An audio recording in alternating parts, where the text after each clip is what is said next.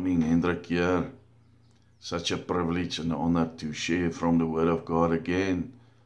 Let's just bow our heads, Lord Jesus, as we are moving into your Word. We ask you the grace, Lord, to become one with you, with your power, with your blood, with your Holy Spirit. In Jesus' name, amen. I want to ask you a question.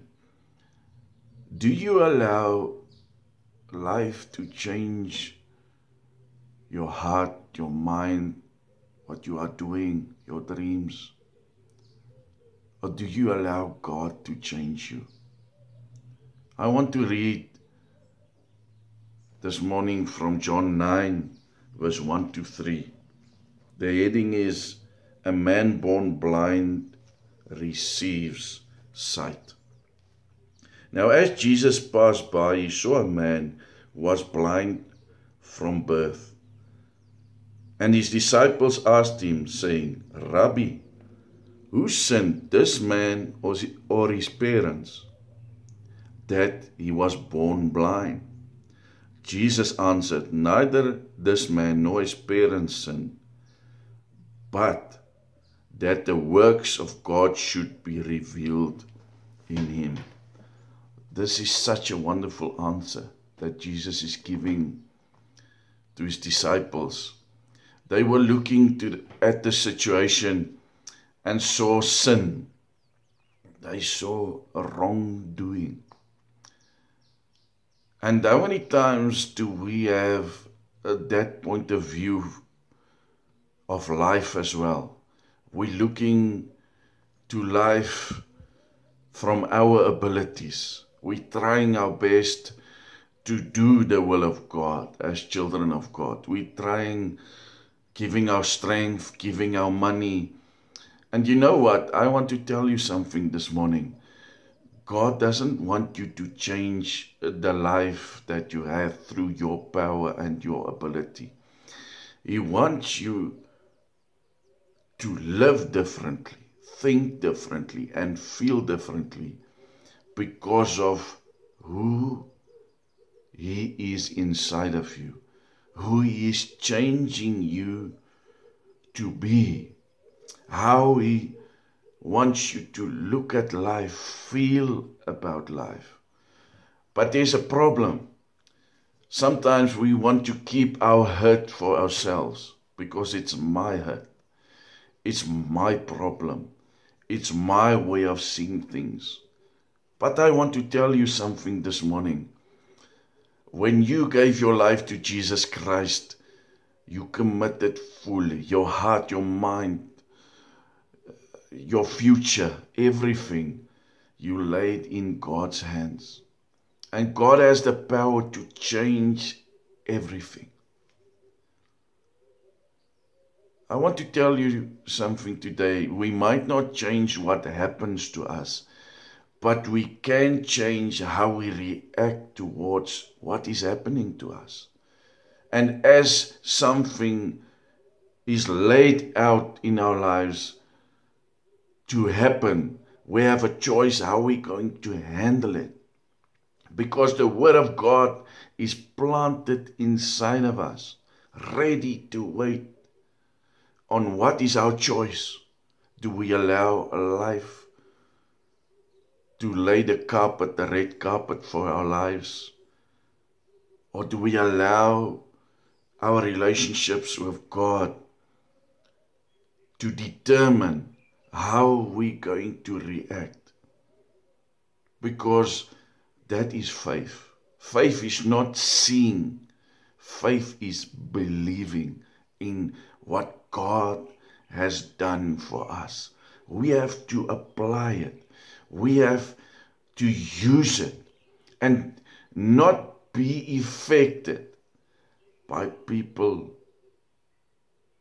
that does not know what is the will of God for us.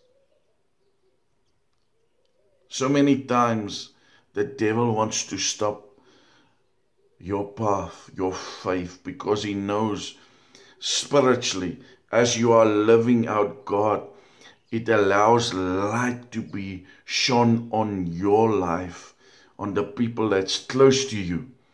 And it gives an answer, it gives a path, because the Word of God says that Jesus Christ is the way, the life, and the truth in John 14 verse 6. In Hebrews 13 verse 8 he says that he's the same yesterday, today, and forevermore. You see, life happens, but God changes circumstances. But he's waiting for you and for me. He's waiting on our choice. He's not forcing us. We must give our hearts to what we believe in. And that makes us to be in unity with either God or the circumstances, the world around us, which are mostly influenced by darkness. So we must make a choice. We must decide in our hearts, where is my commitment?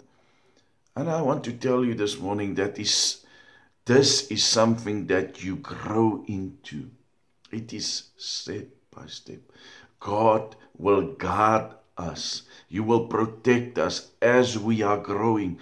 But as we are in a more responsible time of acting our faith, God will allow us to take more steps in our faith as we are learning to incorporate His life into our life. This passage that we read is such an amazing. Go and read it again.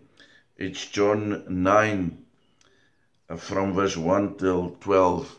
Even the people around this blind man, when the change of Jesus Christ came, they could not comprehend what happened. They were not ready for that, because that's not life. That's not what life dishes out to you. But God is good.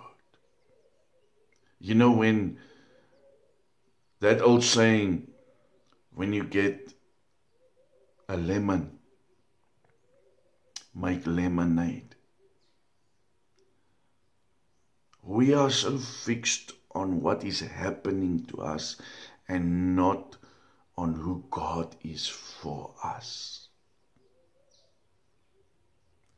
The biggest victories that we as children of God get is not how life happens, but how we choose to handle life in faith.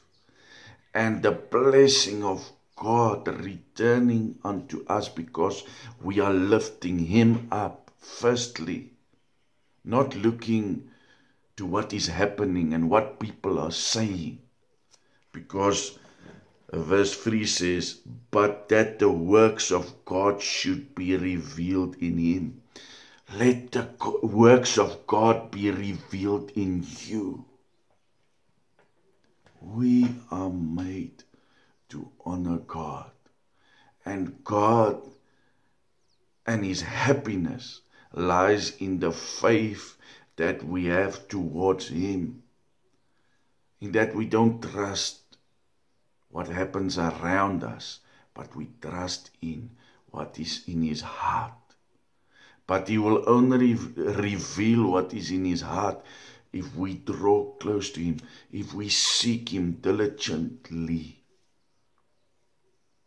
In all times, times of pain, times of not knowing what is the next step, God knows.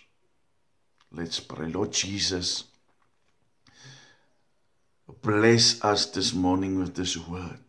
Let us know You are in control by the faith that You want us to have in what the truth is, the truth of Jesus Christ, the truth of that You will never leave us nor forsake us, Jesus. We love You, we praise You, and even in this time, as You are preparing Your people, Lord, prepare us in faith, prepare us in sight of how to walk in this world of darkness. We praise You and love You in Jesus' name. Amen.